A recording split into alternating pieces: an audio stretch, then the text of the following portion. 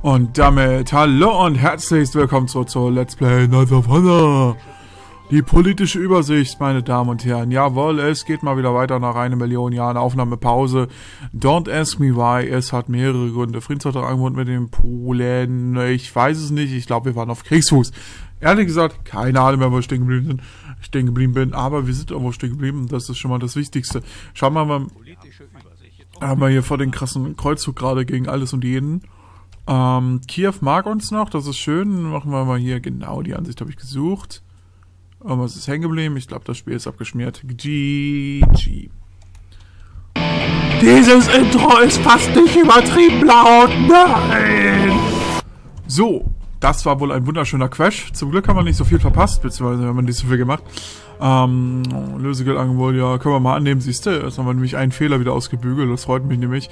So, mit wem haben wir dann Krieg? Komania, mit Lombardei nicht so, mit Deutschland sind wir noch neutral. Ich versuche mich gerade wieder so einzufinden, wo wir stehen geblieben sind. Friedensvertrag von Polen, tatsächlich, immer wieder das Gleiche.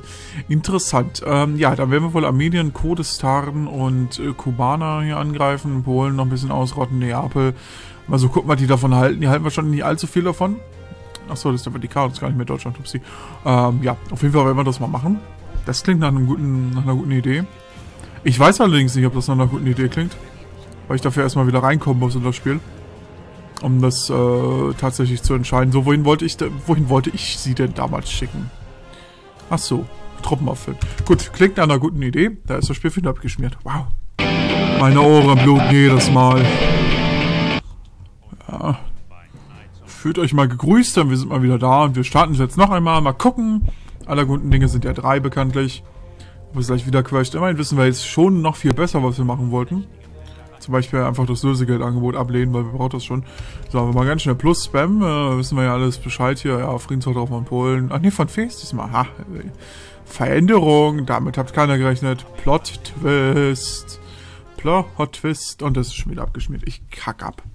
Okay, ich habe das Spiel einmal neu geladen und nochmal neu geladen und auf einmal hat sich die Auflösung von dem Spiel verändert. Ist es etwas größer geworden? I guess. Mal gucken. So, Leon bietet heute mal einen Friedensvertrag an. Wird es nicht so langweilig wenigstens.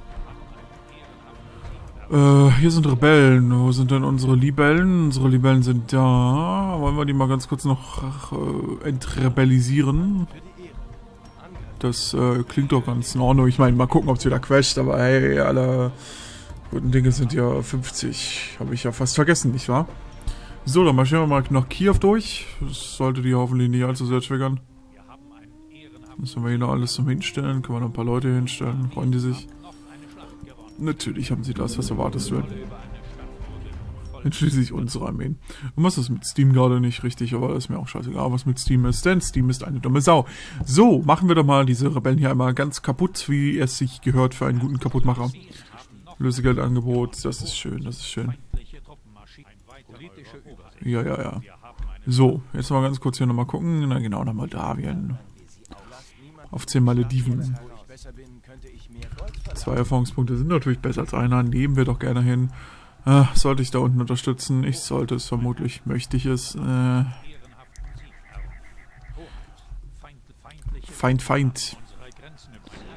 Richtig Feind hier heute. Haben wir was zum Ausbauen? Naja, theoretisch ja. Basilika. Bam. Gleich erstmal alles ausbauen hier, nicht wahr? So gehört sich das nämlich auch. Lösegeldangebot. Immer her damit. Mensch, ich habe zwar schon mehr als genug Geld noch, aber... Oh, Prinz ist erwachsen. Der ist gerade verschwunden. Okay. Finde ich in Ordnung. Kann sich ruhig öfters verpissen. Wollte ich nicht meine Truppen erstmal irgendwie heilen oder so? Hallo? Ich glaube fast, dies war mein Plan. Ausländische. Oh, guck mal. Vor Zeit versammeln sich die mächtigsten Herrscher Europas, um den Höchsten unter ihnen zu wählen, der von nun an über ganz Europa herrschen soll. Nun ist wieder irgendwas gekommen. Ich kann nicht lesen, weil ich bin dumm. So, zur Auswahl stehen Nikolai, Königreich der Deutschen Ritter oder Daniel, Kaiserreich von Deutschland. Ich glaube, die haben meinen Namen falsch geschrieben. Ist auch egal. Ich, König Lorenz von Sizilien, verzichte auf die Abstimmung. So ein Zufall. Svetoslav von Kiev verzichtet ebenfalls. Zeni der Lombardei möchte auch nicht. Donate von Neapel auch nicht. Und auch Richard von Schrottland möchte nicht. Halleluja. Niemand konnte 2/3 aller Stimmen für sich gewinnen. So ein Zufall aber auch. Gut. Warte mal, bin ich die Deutschritter? Ich bin der fucking Deutschritter. Stimmt, ja. Mann, Gott, bin ich behindert, aber auch. Das ist jetzt irgendwie peinlich. Aber ich nehme es hin und lache es einfach weg. Hehehe. Hehehe. Okay, das war überzeugend. Das sollte keinem mehr auffallen, dass irgendwas war. Okay, könntest du mitlaufen? Das ist ja cool, das ist ja cool.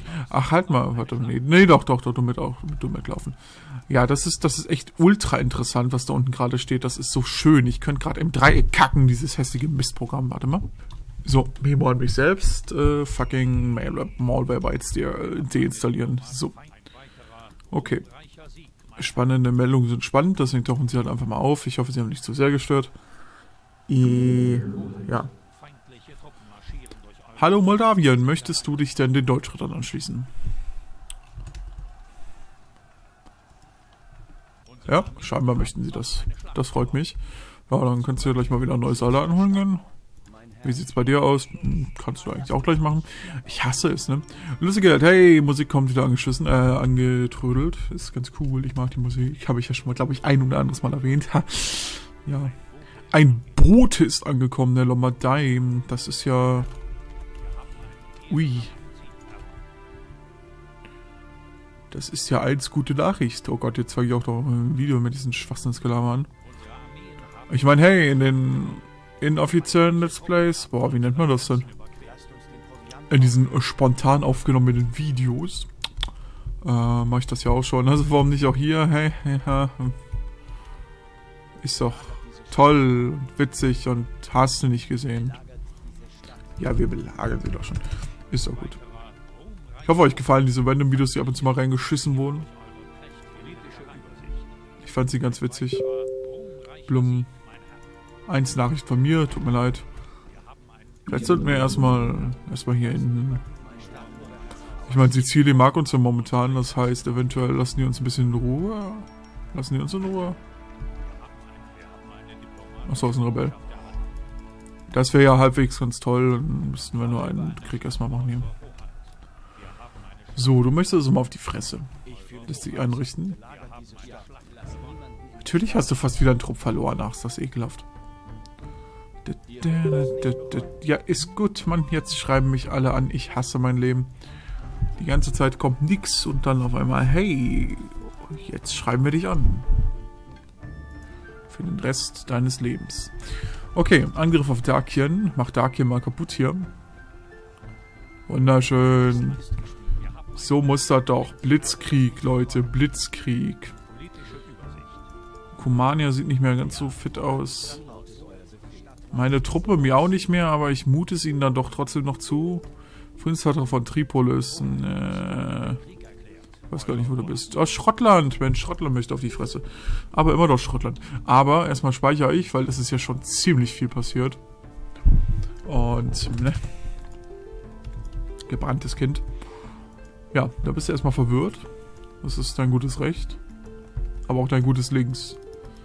Also wenn du sagst, du möchtest auch links verwirrt sein, dann darfst du das auch tun. Ansonsten ist alles andere illegal. So, belagern. Transsilvanien.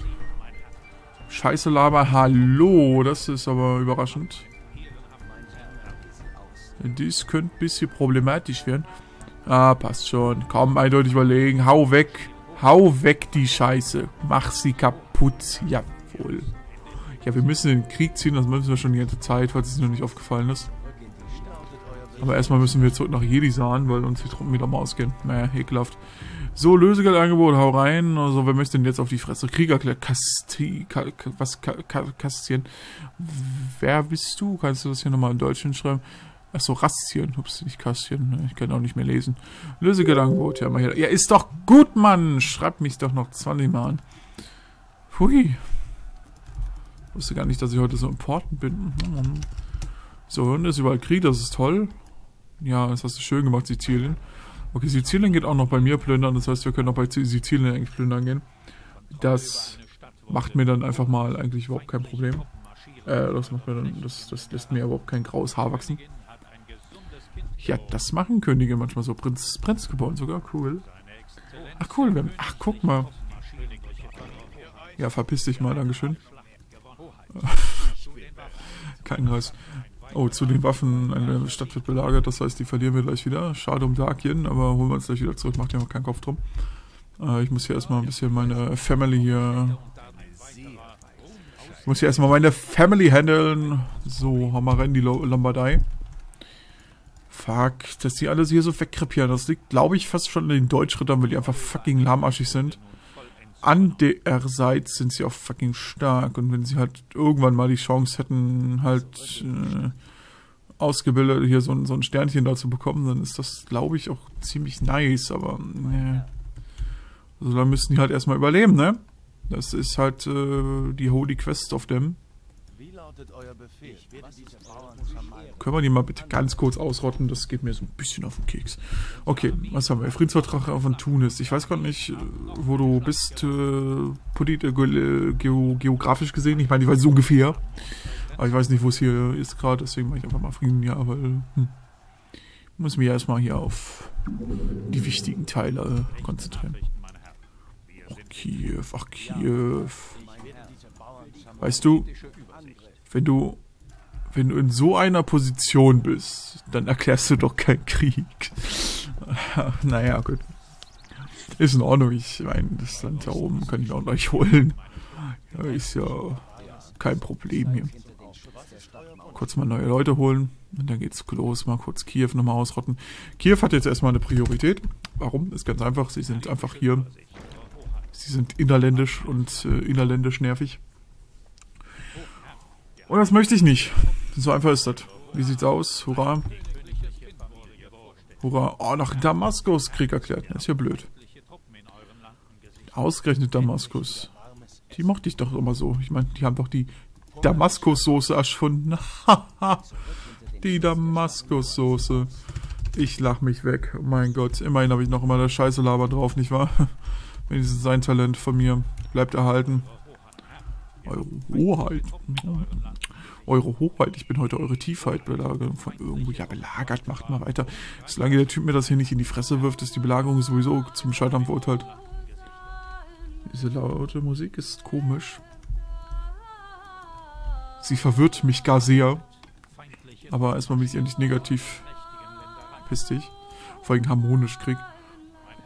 Friedensvertrag unterzeichnet er als Beweis, dass es ihm ernst ist. Wow. Weißt du, wenn ich dir zeigen will, wie ernst es mir ist, vernichtet sich einfach.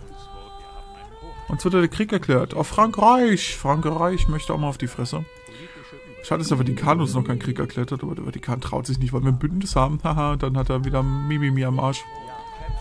Er hat Mimimi am Arsch. Meine Beschreibung ist einfach perfekt. Was könnte daran sein, dass mich die Musik verwirrt, aber ich weiß es nicht. Bringt zwar überhaupt nichts, nach Ungarn zu handeln. Friedensvertrag von Fea, guck mal, kommt angeschissen, möchte gleich wieder Krieg. Möchte gleich wieder Frieden. Auch sehr süß. Mensch, habe ich fast Mitleid mit ihm. Tschüss. Ja, geh erstmal in deine eigenen Stadt plündern, du bist echt ein bisschen heftig. Du bist echt ein bisschen kernbehindert, ne? Aber na gut, macht ja nichts. Angriffsbegehren, ja, irgendwie nicht so. Alter, hasst es.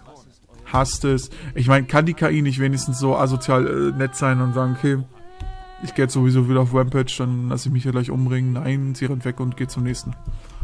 Hui. Eine Schlacht haben wir mal gewonnen. Gehen wir mal nach Tambo. Ich glaube, da haben wir zwar nicht so die Premium-Soldaten, aber es bleibt mir alles übrig. Ich speichere mal eben. Dieser Leck hat mir nicht gefallen. Obwohl, war das Autospeichern? Ich weiß es nicht. Sicher ist sicher, ne? Wäre schon ein bisschen scheiße. Ich denke mal, Kiew können wir ja noch locker ausrotten. Ach, wir müssen nach Irland. Ins Land der Irren. Ins Land der Irren. Ja, es war keine Lehnsgarde, aber was soll ich machen? So, ganz kurz mal einen kleinen Abstecher hier hinten machen. Der möchte aber hart sterben.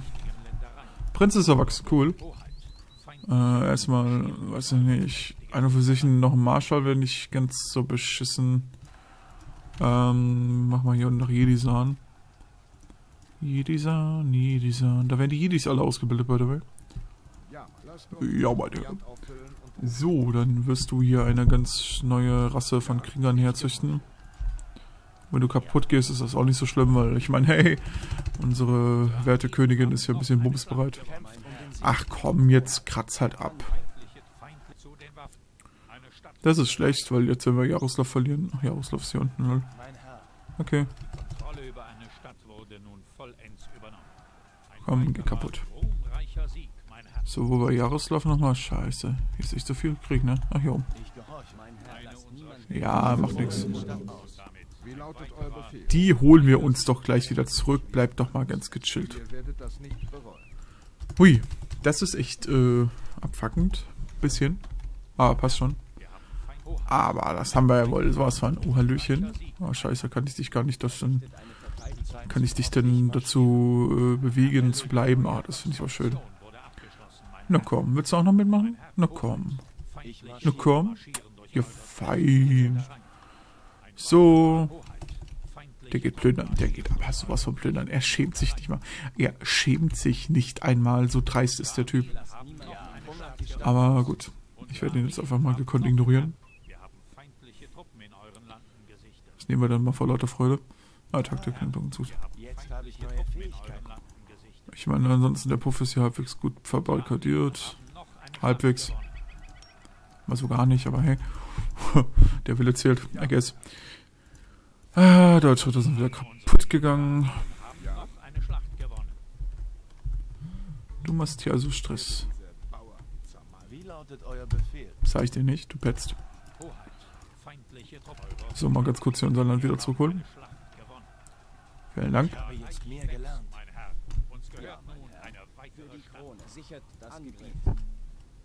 Okay. Kuckuck. Ibims, ein Hinterhalt. Oh, Neapel, wie süß.